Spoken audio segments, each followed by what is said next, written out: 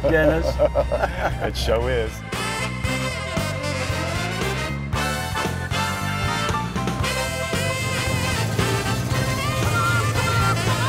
This is a serious Studi. This is a Studi on steroids. Hi, I'm Dennis Gage, and welcome to My Classic Car. Well, this week we're in Colorado Springs to visit Jay Cimino and check out a few of his cars. In fact, I'm surrounded by a bunch of them now. Jay's tastes run the entire gamut, from bone stock to the wildest customs you can imagine. And we're going to touch on that full range today. So we got a lot of cars to do. Let's get down to business.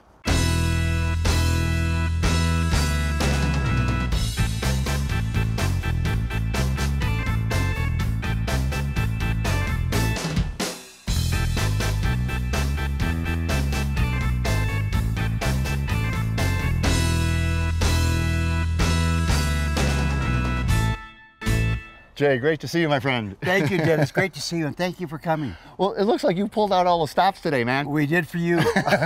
You're too good to me, really. But man, I mean, you've got such an extensive collection and such eclectic tastes. Well, yeah. Some of the cars you'll see here are completely original cars. I have a lot of original cars, but then so there are some of the cars that I have that didn't want to stay original. They just didn't want to. They just didn't want to, so we changed them And you around. helped them along with that. Yes. But you've been into cars your whole life. Yes, I have. And it's obviously it's a passion for you. And you know, like I'm surrounded by T-birds here. You're obviously a T-bird guy. I love T-birds. I do too. Yeah. These are the little birds, but you got some of the big birds that I like. The 63s, the 64s.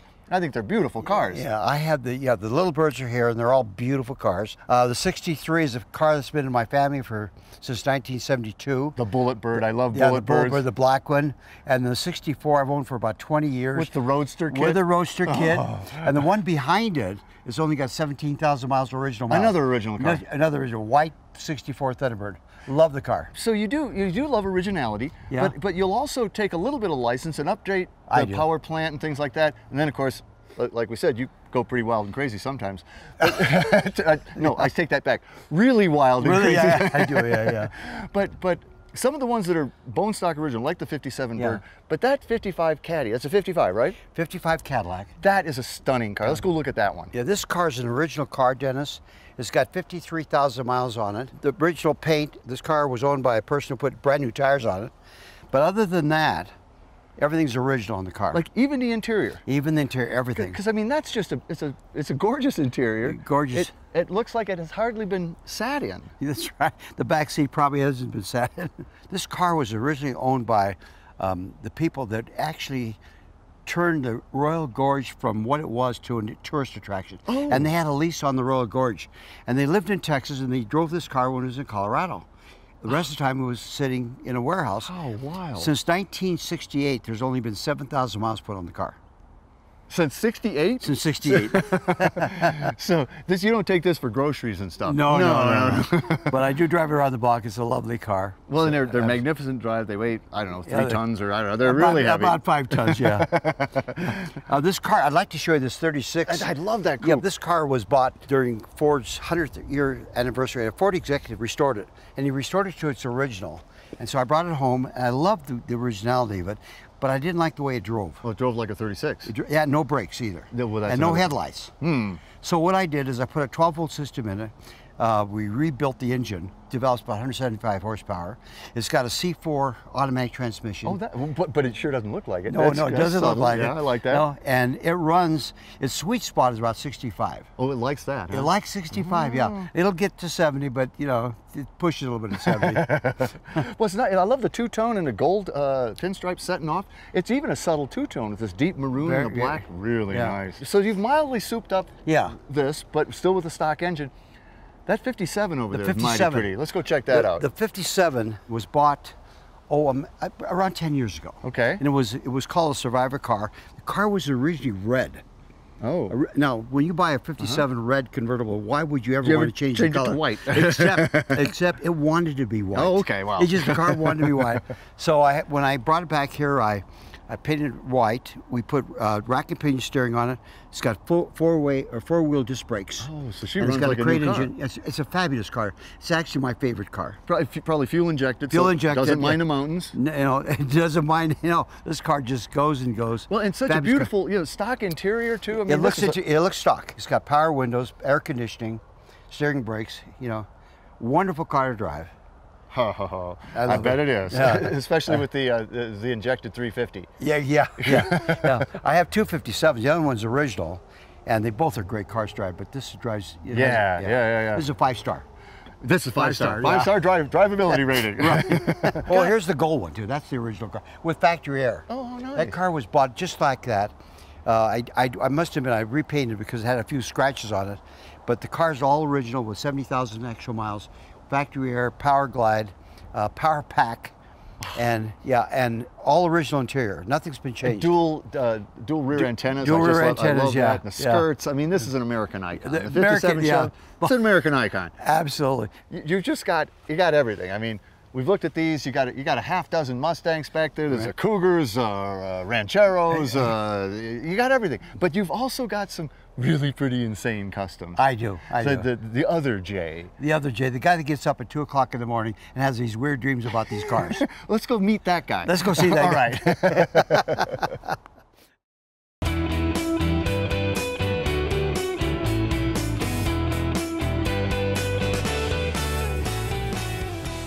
Yeah, Jay, this is what I'm talking about. Right. This is custom land here. Let's start with this. Let's start with your Ranchero, 65 Yes. Ranchero. 65 Ranchero. I knew the car was talking to me. It didn't want to stay the way it was. It wanted to get a little bit more macho. Well, it did. It really did. So, and you guys built this in your shop, We right? built this in our shop. So, because it's a pretty spacey design. Who designed it actually? Well, you know, it's kind of like designed by day. Okay. Well, You know, that looks good that's today. And then if we don't like it, we'll change it tomorrow. Wait, and what's it running for an engine? It's got a motorsport crate Ford engine in it. Oh, nice. So she gets down the road pretty nice. Yeah, it's a fantastic car to drive. I rate it as 5-star. Oh, it's a 5-star. It's a 5-star drivability. Whoa. So it's not only 5-star lookability, it's 5-star drivability. Wow, that says a lot. And she's real pretty. I love the color scheme and Thank everything. you. It's got a lot of pearl in that bottom that picks up Yes, the blue. yes. You know? Beautiful And it's car. got to look wild going down the road. But speaking of something that looks wild going down the road, and what I really came out here to see is this. My Studebaker. Your Studebaker. Yeah, Studebaker on steroids. That is exactly what this is. Now, I like Studebakers. I've always liked them. I don't think I've ever seen a Silverhawk hot rodded like this. To be honest with you, I bought it this way. Really? Yeah, I made some modifications on it, but essentially the car was built before I ever bought it. It went through a Barrett Jackson auction, and I somehow or other I was compelled to buy it. Well, you know, these are funny cars, and these are cars you kind of either love them or you hate them. Yeah, I love them, and you gotta admit, nothing looks like this. That's right, and luckily I was in a small group of people. It was early in the morning. Then they didn't like it. Oh, so it was yours. That's it was mine from the beginning. At a popular price. At a popular price. That's great, you know, because really, the body hasn't been modified too much. No. I mean, you've still got the fins, yes, which are actually what, fiberglass bolt-ons. Fiberglass from the factory. From the factory, right. Absolutely. But these aren't original. These peaks. That's true. What we did is when we bought the cars, I saw it kind of look wimpy. You know, because it kind of drops down. So I wanted to put this on there, make it straight, and it did change the silhouette of the car a lot. Oh yeah. To really reflect the kind of car it really is. Under it, Dennis, it's all Corvette. And it's got a custom tubular frame, and it's got a C4 suspension, both front and rear, and a Corvette engine. So it's Studebaker in body only. Yeah, in body, yes, clothed as a Studebaker. Yeah, right, so it's a Corvette wrapped in Studebaker clothing. Exactly. So did you buy it in this two-tone? No, I two-toned. It was a little bit too much bronze. Yeah. So I put a little silver on it. You accentuate the scoop by doing that. You know, it doesn't make this chrome scoop look so lonely up there. Because now she goes all the way back up over the top. And the trunk. Yeah, and down the back. And it made a big difference. I mean, just the car. Yeah. And we did a few other things to it, but essentially, the car was, the way you see it now is essentially the way I bought it. Well, and again, so I can't take credit for it. It's Studebaker up here. I mean, that's a stock bumper, a stock grill. It's everything. And it's a solid grill. Yeah. Yeah. There's some weight there. There really is. Yeah. But she's beautiful, and now she's also sporting, you know, four-wheel discs and everything. Four-wheel discs. It's got four-wheel disc brakes, power steering. It's got all amenities, including air and all the goodies. All the goodies, yeah. But you know, the interior is stunning in this. Somebody spent some money on this interior. Yeah, let me tell you. The interior is very unique in that all of it is leather, including the headliner and the dash. There's nothing Studebaker about the dash. You know, it's more like a Corvette. It's like Corvette. I get, I get a real Corvette feel out of that. Yeah. The fellow that did this, I understand, spent, you know, like $40,000 just for the interior. Holy cow! It's amazing, and everything's leather. See, everything's leather. The dash, the headliner, the floor. The floor. Yeah. it's all console, leather. Everything's leather. Wow, tilt column. I mean, and it's really inviting looking too. Yeah, and it's a fun car to drive. It's an absolute fun car to drive. Well, you know, and these fins, you know, Studebaker had to do everything on a budget. Yeah. You know, and they were fighting the big three and everything. So this is really the same car as the Low E Coupe, I think. No, it is. And they just put these were slapped on here. They were fiberglass, factory fiberglass. Isn't that amazing? Yeah. And then you took your silver all the way It was back? like in 1957, who was going to have the wilder fins? And I think Studebaker won that contest. Well, they were sure competing. As far as fins are concerned, I don't think they had any better, any wilder fins than Studebaker. No, it's definitely wild. And then the way the taillights are treated, you know, now flush mounted and the lens is right there, but still with a stock Studi bumper. Exactly. Wow. This thing is wild. But like you say, it isn't Studebaker underneath nor under the hood. Yeah. Let's go look at the engine. Yeah. Yeah. Let's check it out. Let's take that. Okay. Wow, and the front end does tricks too. Yeah, absolutely. Man, this is the actual metal here too. This is a heavy. Actual metal. That had to be reinforced to be able to do this. Reinforced, right. Must be quite a motor too that brings that thing up and down. Woo. Yeah, it's a Chevrolet LT1 engine. So we got an LT1 in here? LT1, yeah. At this altitude, it develops 370 horsepower. To the rear wheels? Yeah, to the rear wheels at 2,500 RPM. So it's a pretty healthy engine. Pretty healthy. And that's it's a crazy injection setup. Yeah, the name of it, the guy who developed it is called Kinsler. Kinsler injection system. So she's pretty healthy. Yes, sir. Pretty healthy. It's a beautiful car to drive, and from a performance standpoint, I would rate this as an A. Wow. Performance-wise. Wow. Well, quite a frame, too. I mean, there's so much work in this car. I just can't believe what... The frame, Dennis, is a tubular frame. It was customized for this car. It wasn't anything you bought from, you know, from They built it for this project. They built it for this car. And then they mounted a C4 Chevrolet suspension, both front and rear, to it. And then I think that's when they dropped the Studebaker body on it. Wow. So this really must be a blast to drive. It's a fabulous car to drive. Wow. I'd like you to have an opportunity to drive. You know, I was really hoping you were going to say something like that. So I'm so glad to hear you say that. Well, let's just put this back together and do that. Okay. All right, let's do it.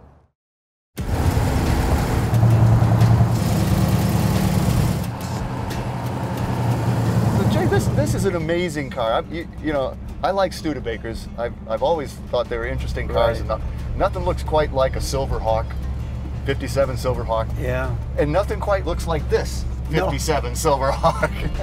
Well, you know, from the exterior, it looks like a 57 Hawk. Now, I did some modification on it, but not a lot, some. But what's under the car really makes the difference. But wait, let me tell you. And the interior. Yeah. And driving it, you can tell that difference. This thing handles like a brand new car. Yes. It's got tons of power, steers beautifully.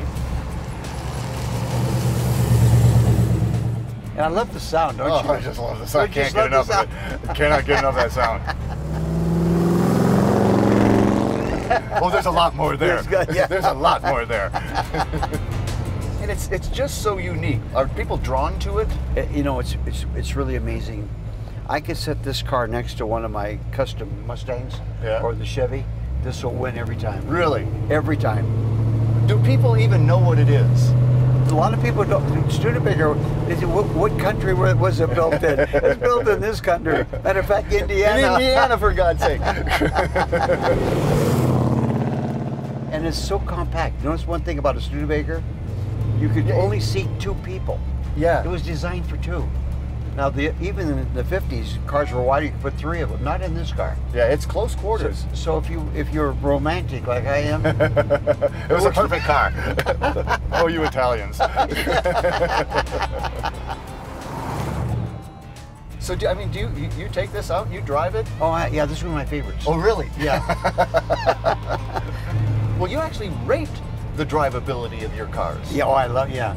And this is a? This is a 5-star. This is a 5-star Yeah. drivability. Now, 5-star is max. In the J. Cimino rating system. In our rating system, yes. And I've got some great looking cars that are rated less than that, like the Mustang is rated 3-star. It looks good, but it's not that much fun behind the wheel. That's exactly right. This one's fun behind the wheel, let me tell I you. love it. Okay, Dennis, go. I'm still grannying the throttle. See, that brings you back to 18. Oh, man. You could get in trouble in this thing, man.